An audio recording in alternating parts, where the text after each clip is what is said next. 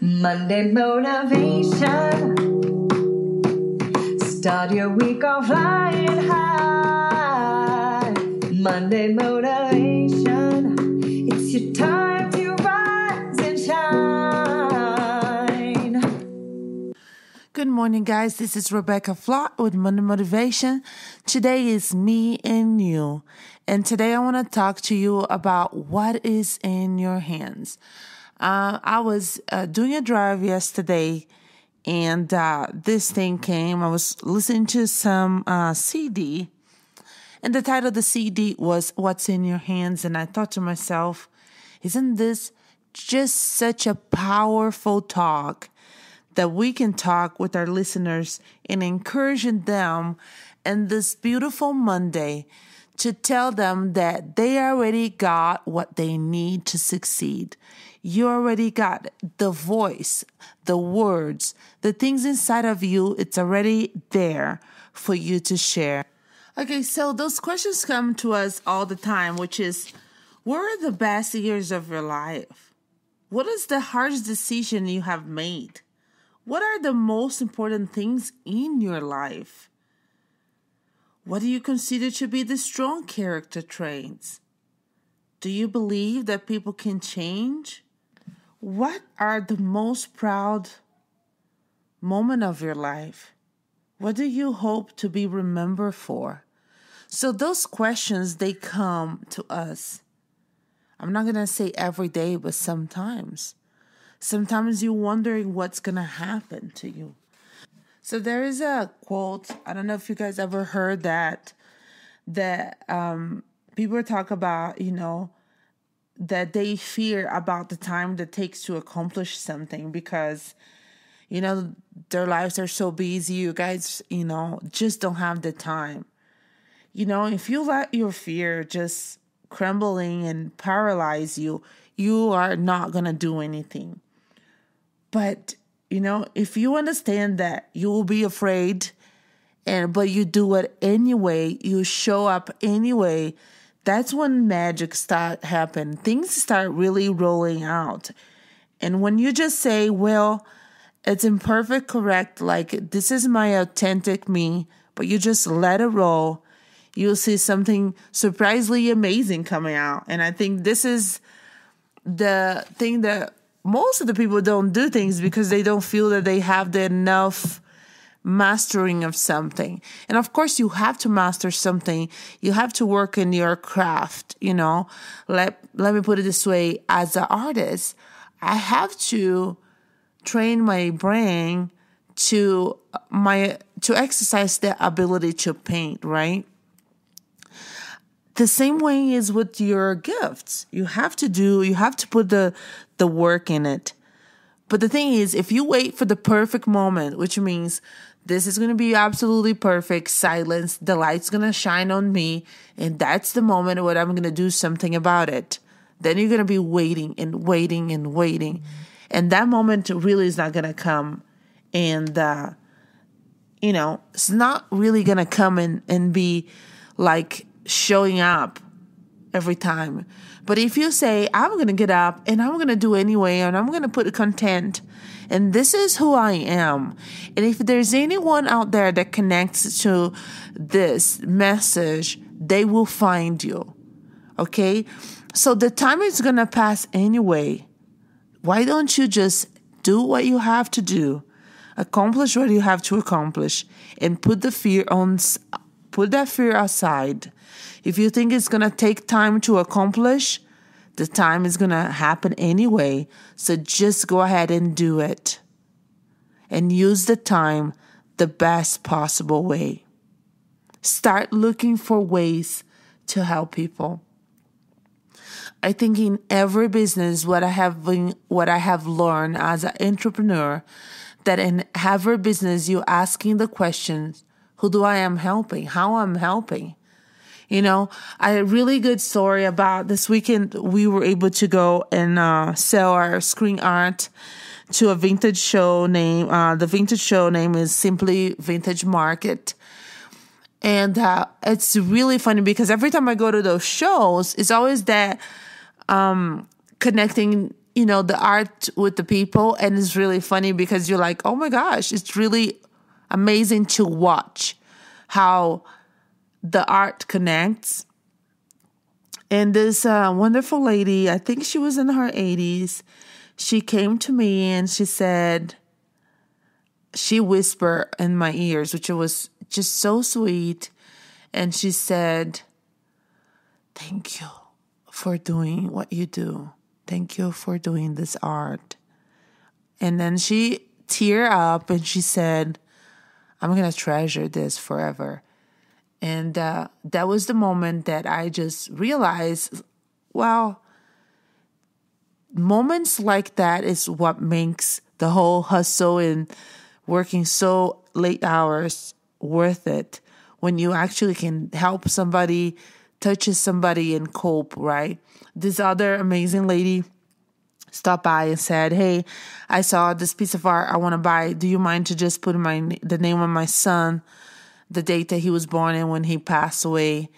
And also I just know that a lot of the art pieces that we make, it does connect to a lot of lost, and sometimes people want to hold into something tangible, and the art does that to them. So you ask that question, what is that you do that can tangible help people to do and to face this life in a better way, right? I think that when I started doing this, podcast used to be the live videos, and I look like with my hair up, and it was absolutely funniest. And I remember that watching who was live, who was listening to the, Monday motivation videos, and I see one or maybe two, or maybe there was no one there. But I know that there will be an audio, there will be someone there at some point that would need the message that I had to share, and I had to do it anyway. I had to just go ahead and show up and be there, and the people will find it.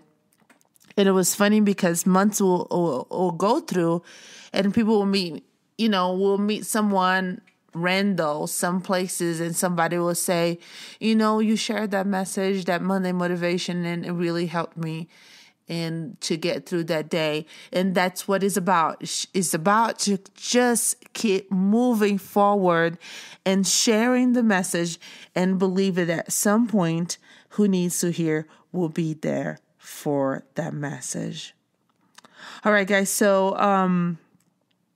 I wanted to continue talking about what is in your hands, is because there's when we wanted to just, there's two different things about what is in your hand, what is in your heart.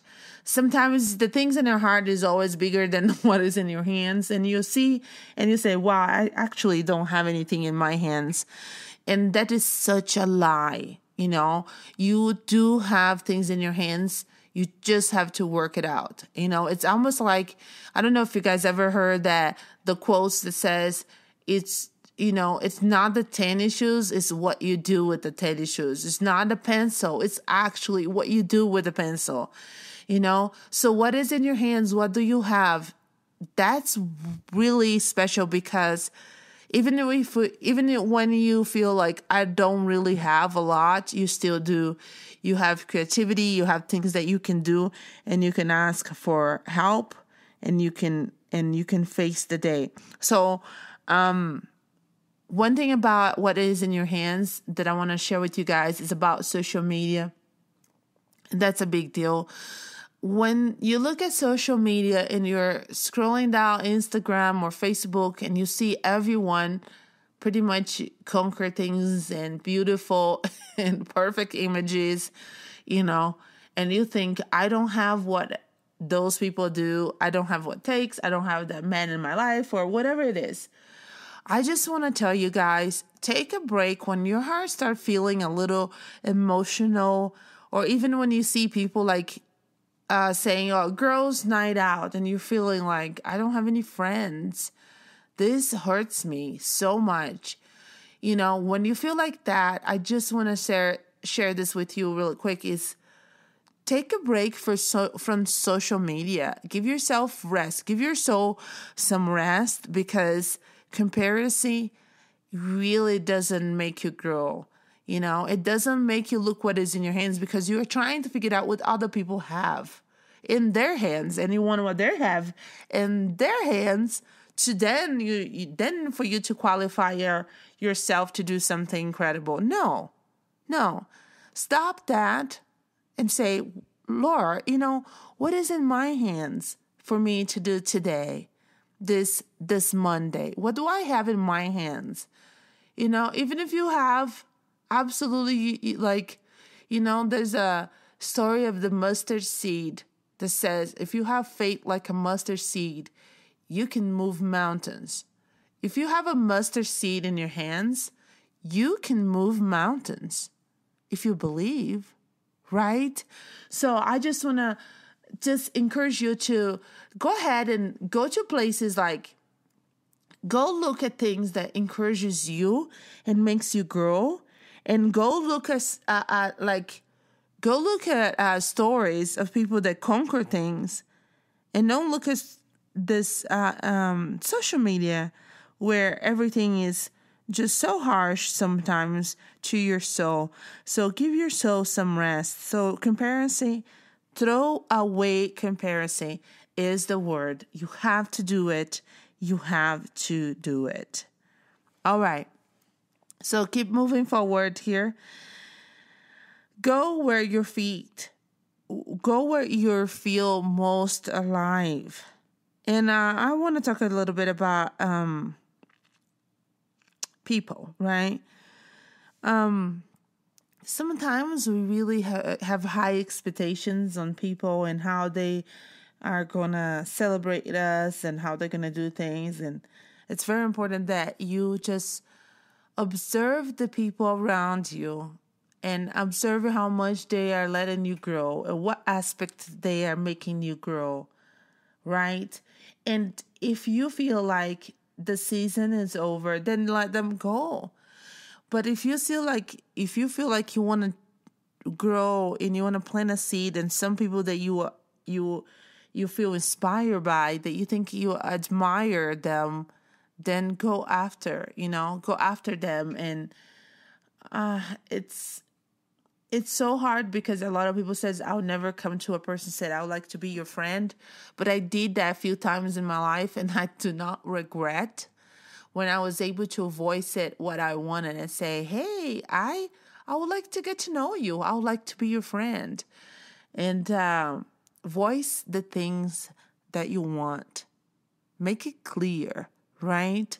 Write it down. The things that I want to say is, it's so important that you are faithful, that be faithful what is in your hands, because the things that it is out in your hearts, which is your callings, they're going to line up together. So if you keep going and doing what is in your hands, your calling and your purpose will line up to what is in your heart. So if you just live a life just thinking about what is in your heart and do nothing practical to what is in your hands, things will not happen. You'll be planting the same seed and reaping the same fruit. But if you just keep planting the things that is in your hands, but is connecting to your heart, guess what? You will see some harvest coming out of that. And I want to tell you this, guys. When you have no one believing in you, no one telling you you can do this, you can accomplish this, I am here to tell you, you can do this, you can accomplish this, and you are stronger than what you think. And the lack of resources that you think you might have might be the biggest breakthrough of your life. I'm about to face it, the biggest breakthrough of my life. And looking at this, it's crazy to think about it, that came from my lack of resources. I struggle so very much to buy art materials. I struggle so very much to be able to afford canvas that I needed to come up with something different, which is the screen art. And now having the screen art going where it's about to go, it's unbelievable. And this is not just because I'm special, even though I believe that. No, it's because I put the work every day. I got up and I did not wait for anyone to motivate myself. I wanted to motivate myself because I believe that it's this one life and I needed to make it work. So whatever you are facing, believe that your life is worth it, that you have something to share, you have a gift to give, that only you can do it. And your own lack of resources can be the results of an incredible creative product that you create. I want you to have an incredible Monday this Monday. Why? Because it's not only how you feel on the inside, but it's how you allow your mind to think. I want you to think, okay? If you're feeling like, oh my gosh, I'm tired and I have so much things to do and it's absolutely, the list, it's unending. Just give yourself some grace. Take a deep breath. I can do this. I'm going to face this Monday. It's going to be great. You're not alone, guys. Thank you. Thank you.